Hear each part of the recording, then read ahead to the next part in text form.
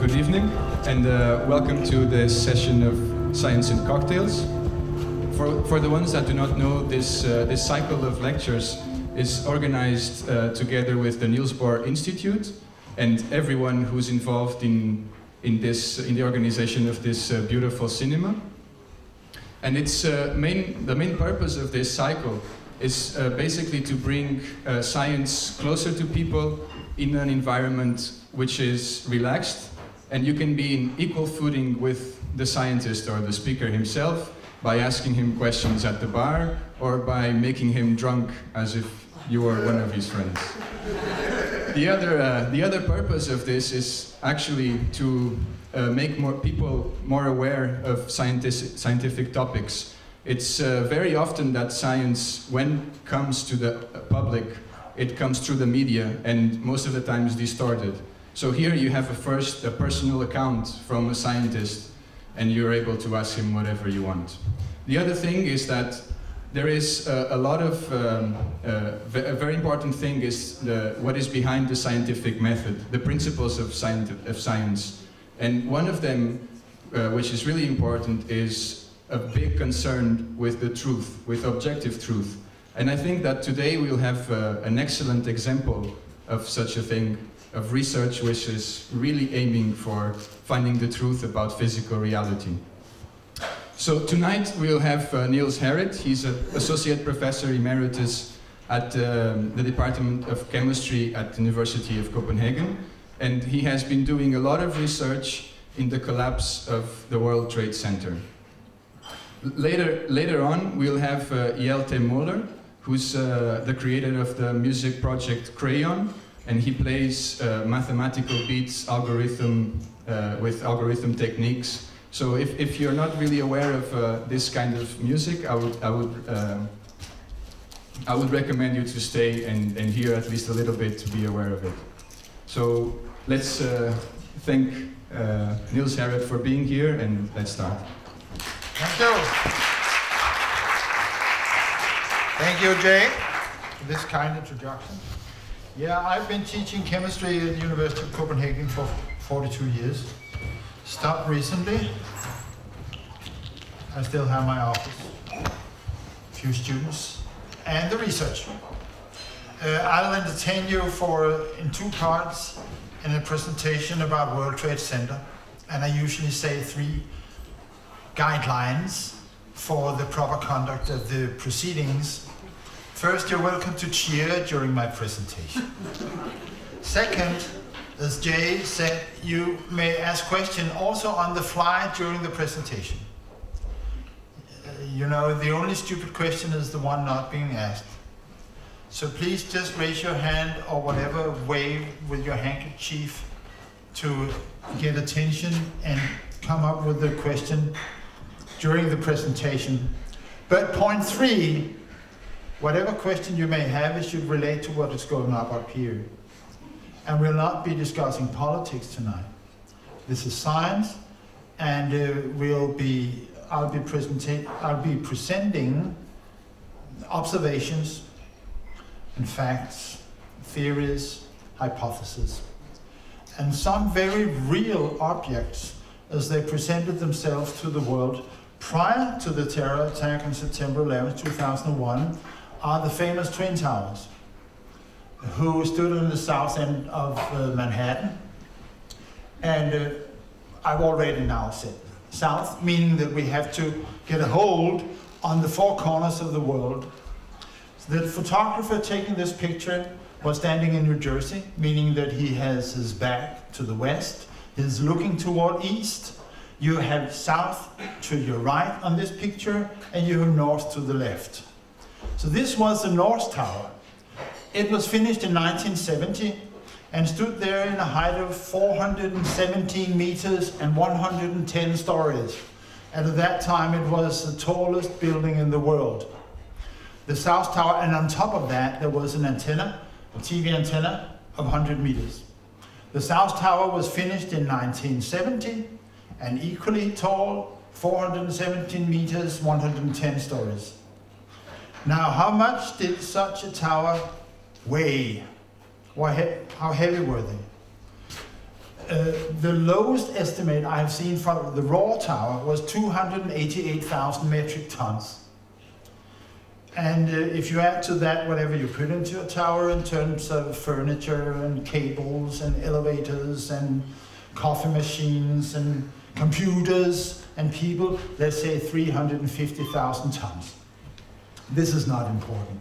What is important is that 90,000 roughly of all these tons were steel, because the towers were built around a steel skeleton. They were what we call a steel-framed high-riser. And the design at that time was innovative, but it has been a template for all high-risers built as steel-framed ever since. Meaning that there was a core of very sturdy columns, in this case 47 in numbers, and 236 perimeter columns all the way around. We will return much more to this aspect of the towers later on. Here you see a close-up of the North Tower during construction, just to give you a feel for the dimensions. This is a column, a so-called box column. This is a constructional worker. These are the perimeter columns, and we'll return much more to that. On the morning of 9/11, which we call it from now on, September 11th, 2001 is called 9/11 among friends, and so are we. So on the morning of 9/11, there was a French TV crew walk out in the small streets of southern Manhattan, following a young man who wanted to be a firefighter. You call him a rookie in American. And nothing had happened for a month, so we don't know what the mood was. And but the little station where he was located, there came in an alarm. There was a smell of gas in one of the small streets, and there was nothing else to do. So what you see here is actually the fire chief himself going out to check for this gas eventually coming up from the underground. It was 8:46 in the morning. And then we heard a plane come over, and in Manhattan, you don't hear planes too often, especially loud ones.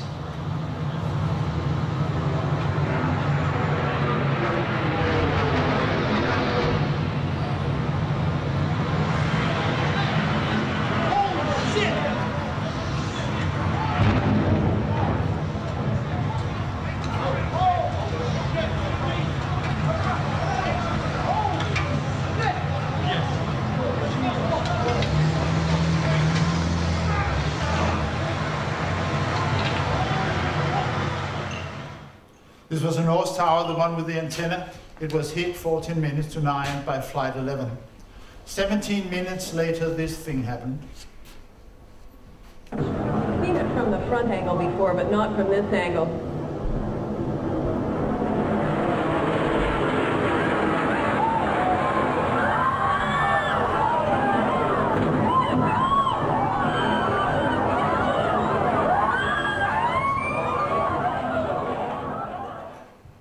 South Tower. 56 minutes later, this thing happened. This is as close as we can get to the base of the World Trade Center. You can see the firemen assembled here, the police officers, FBI agents, and you can see the two towers. A huge explosion now raining debris on all of us. Better get out of the way!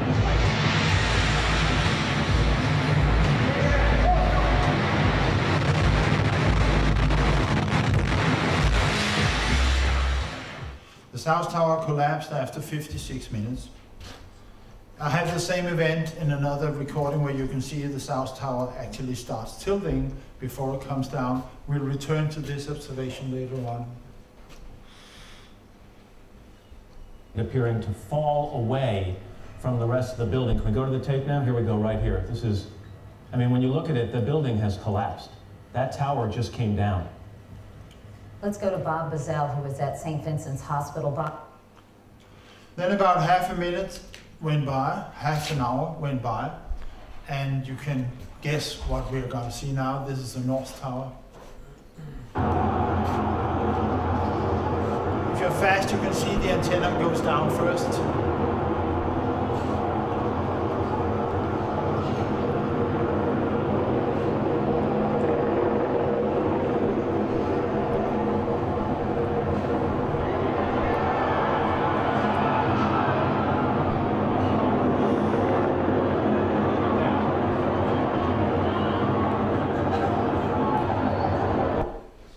Again, I have the same event in another recording, this time taken from New Jersey on a long distance, so we can see how gigantic these structures were. Coming from the city, folks stepping out of bodegas and stores to look. Now people are gathering in large groups. In fact, in one corner I saw a group of people actually holding hands and praying as a stand of the Manhattan Bridge, which is closed, hands open to pedestrians, traffic. Some people are walking around, so there's just no way for them to I don't want to get on something else that I can't.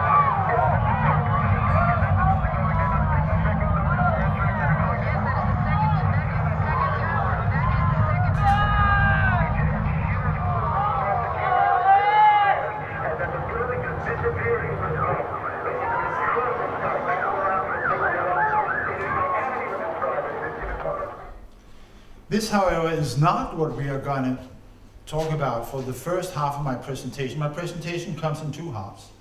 And before we take an intermission in about 40 minutes, we will turn our attention to the fact that World Trade Center was a center. Until 4 years ago, I thought that World Trade Center were the Twin Towers. But there were 7 buildings in World Trade Center. The North Tower had number 1, the South Tower was number 2, World Trade Center 3, the Marriott Hotel was 22 stories, not very tall, number 4, number 5, and number 6 were even smaller, 9 stories. But World Trade Center 7 over here was a bigger building. Here we see the area, this time taken from the south. So this is number 1, number 2, number 3, number 4, number 5, number 6. And World Trade Center 7 was lying on the other side of a little street called Vesey Street. World Trade Center was a younger building compared with the towers. It was finished in 1987, but still is a gigantic building for Danish standards. 186 meters high, 47 stories. And a footprint a little less than a soccer field. Now this is 3 times Rigshospitalet on Tagensvej. Next time you go to Hjalte Institute or the Spor Institute, take a look at Rigshospitalet. This is 3 times Rigshospitalet. Quite an impressive building. Here we see the building in the morning at a time when the North Tower had been hit, the South Tower has not been hit yet, and Building 7 presents itself to the world as a modern, impressive building covered with brown marble. It stood there actually in the afternoon, but 20 minutes past 5, this is roughly 7 hours after the collapse of the North Tower, this thing happened.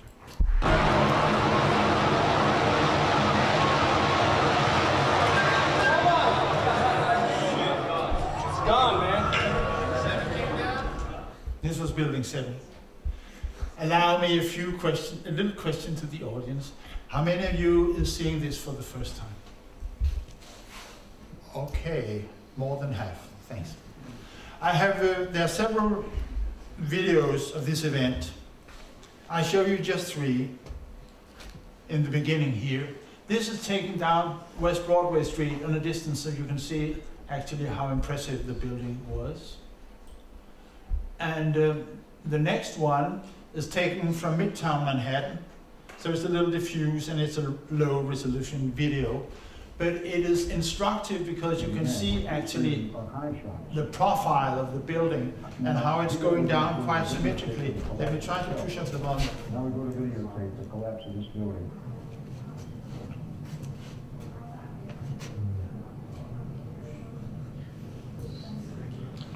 Yeah, it's remarkable. Amazing, incredible picture word. For the 3rd time today, it's reminiscent of those pictures we've all seen too much on television before when a building was deliberately destroyed by well-placed dynamite to knock it down. And This was Dan Rather, who had been news anchor on CBS for 42 years. And he had a slip of tongue, if you recognize it. Building 7 came down into a little tidy pile. 20 meters. Was there a question? Yeah, what did he say? Pardon? What did he say? Well, he said that these pictures are reminiscent of what you used to see on television when you knock down buildings with dynamite. Yeah. Building 7 came down into a little pile about 20 meters, 2 stories high, without barely scratching the buildings around it. You see no damage to the buildings here. Maybe there's a little chunk, the corner of this house, which was taken off here. This is the same area, this time photographs from the south, where you can see the only damage to the building was here. But roughly it comes exactly down into its own footprint, and leaving nothing else but the steel skeleton. Everything else in the building was completely pulverized into dust. We'll return to that later. But just to give you a feel for this, how remarkable this event is, I put in this picture taken from a time when the world was still standing. So this is building 7, and it actually ends up in a little pile, barely hitting the sidewalks on the other side of the street. This is the car. It's almost 200 meters down. Okay. Now we will call the cause of event an implosion. Maybe in this educated audience, I don't have to mention that an explosion is what you can observe when a container, when the pressure is too high, and it fragments outwards in all directions. But imagine you have lungs like Superman, and you can suck out all the air of, say, a soda can, and it will collapse into itself. We call this an implosion, because the resulting pile, what happened is that the middle of the building ended up in the middle of the pile, and the other panels kind of folded on top of it. So technically, this is an implosion. Now returning to what Jay mentioned, the scientific method. This is the method we're going to apply tonight, meaning that we will start asking questions, what is happening here, and then we'll do observations, then we'll come up with a hypothesis. And I will not refrain from mentioning that this very method actually has its origin in this area geographically, because Tycho Brahe, who was sitting on the little island of Wien, maybe some of you foreigners doesn't know that, but he was a nobleman sitting on an island out in the Sound, and he was just making observations. For 20 years he was watching the sky, not day and night, only nights, and making records, in particular on Mars. And he was not a mathematician, so he just took notes, and by instinct. And this is usually considered as the birth of modern science. He made observations. And so this should, we just recognized. This actually, for those who are curious, to the right is the orbit of Mars, but still in the Ptolemaic picture of the world, which had to change. Brahe did not dare to believe that the solar was in the center of our planetary system. Now, so now we are making observation. I'm just bringing in Tycho Brahe to make clear that we have to stick to this method. We are making observations. How we take a look. How was World Trade Center constructed? Well, the design was very much for what I've just told you about the towers. There was a core of very strong columns, and there was a perimeter. And this time it was only half the height of the towers, which was over-dimensioned to a large extent. And in the intermediate 25 years, people have been better at constructing this. So there are only 24 sturdy core columns here, and 57 perimeter columns all the way around. And they are connected horizontally, obviously, with beams and girders. And then the floors are lying like bookshelves on the horizontal girders here, steel beams here, completely like bookshelves. The floors does not support anything. They're just there. Of course, they support the people working in the offices, but they do not support the rest of the building. All of the load is on the columns. and it's about between 60 and 70% is carried by the core columns, and the rest is carried by the perimeter columns. I do not have a good picture of building 7 during construction, so I have to take you back to the pictures I showed in the beginning to give you again a dimension of a feel of the dimensions here for the towers, and this is a so-called box column, and the sides here at the bottom of the towers were 16 centimeters thick. This is the thickness of the steel just in the wall of these columns. In the top it's a little less, obviously, because it had to support less, so it's about 10 centimeters. It goes from 16 to 10 centimeters over these 417 meters. Now this is, this is what a floor looks like. You have a very light, framework, steel framework, and this is a floor beam. And on top of it, there's a very thin steel plate. On top of the steel plate, you have a concrete floor between 10 and 18 centimeters thick.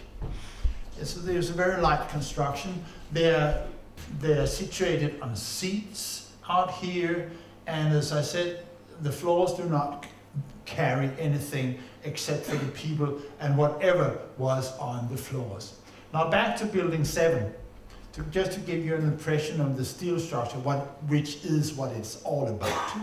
This is what the facade looks like, and you'll notice the vertical columns and the horizontal beams making together like a mosquito web. And what do you do with the mosquito net when you punch a pencil through it? What happens? Nothing. Well, the mosquitoes can fly in and out, but the net is still there. And the same thing you could say about this very, very tight framework. This is a picture of building 7 where the artist has removed all the floors, all the windows, all the doors, and what is left is only the steel skeleton. And this is what you call it, what the children is climbing up in on the playground. Such a thing. Yeah. Okay, but it's 186 meters tall.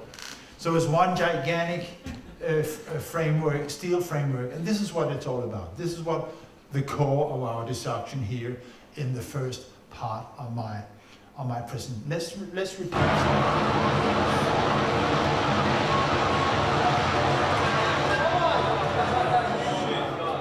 Gone, man.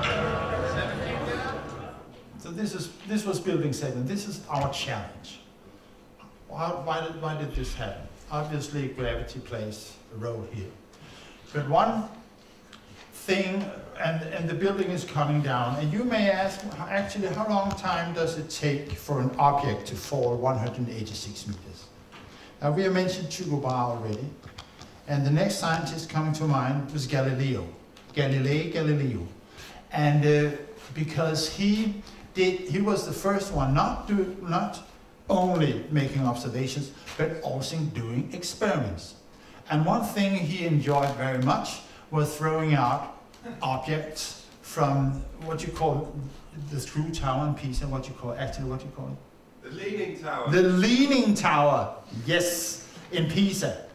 And he was throwing objects out of the, and he discovered, and actually in those days scientists were kind of heroes.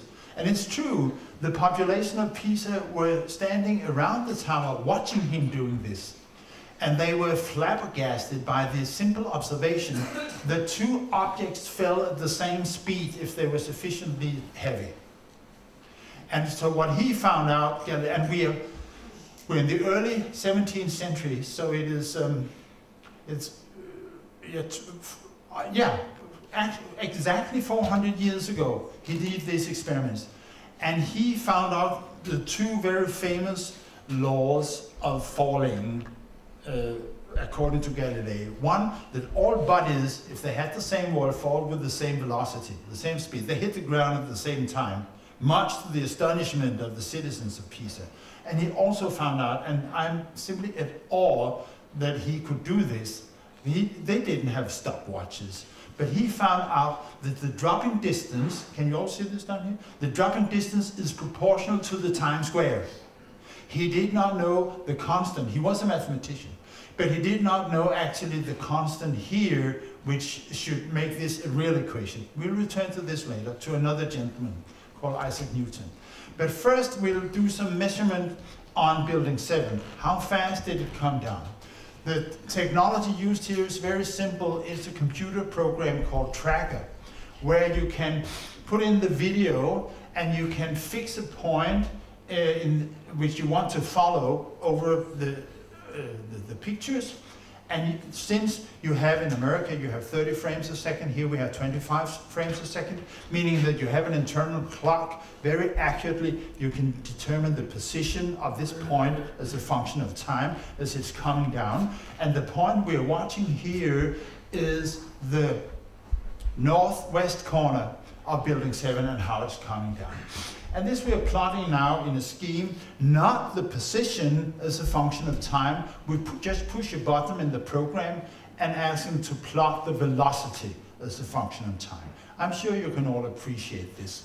And since the building is going down, the curves is going down as well. And what you see here is, this is a downward motion as a function of time. Actually, it has been done twice. And this result is from a low resolution video. If you switch to a high, I just show it for completeness and also to credit the person who did this, who I'll present later on. But when he do this on a high resolution video, it looks like this. Also because we'll need these preceding 8 seconds prior to descent. And there are 2 features here.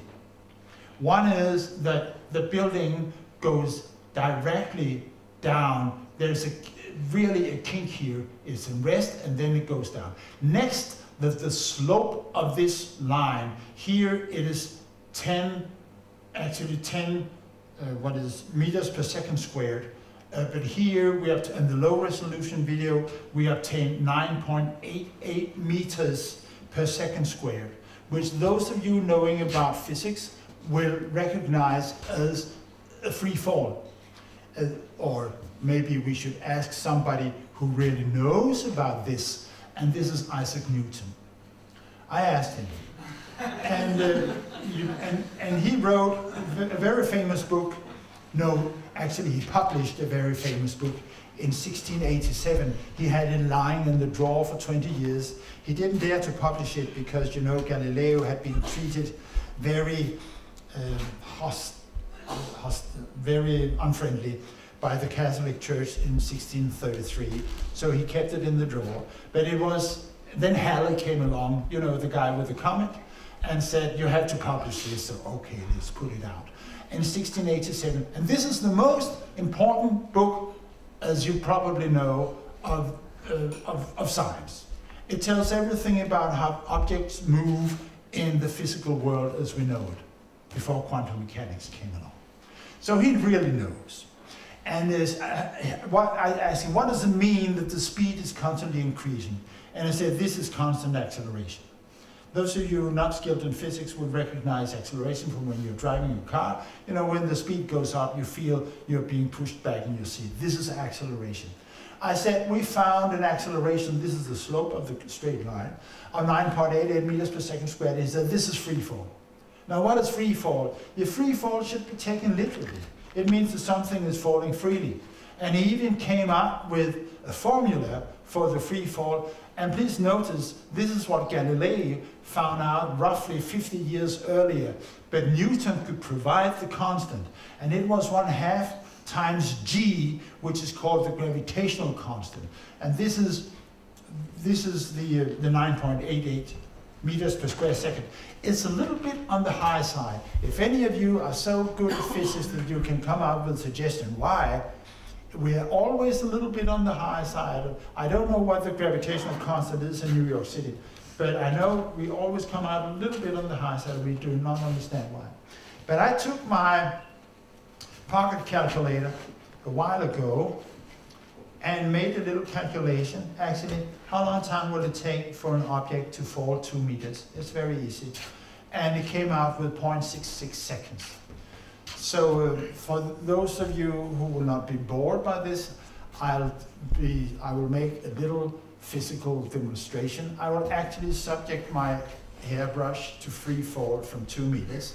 I count to 4. I release it on 3.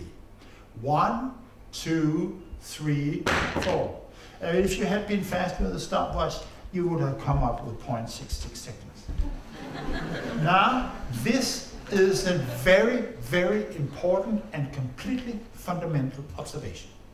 It means that when the 47th floor of building 7 starts to move, it falls as if there's absolutely nothing below it.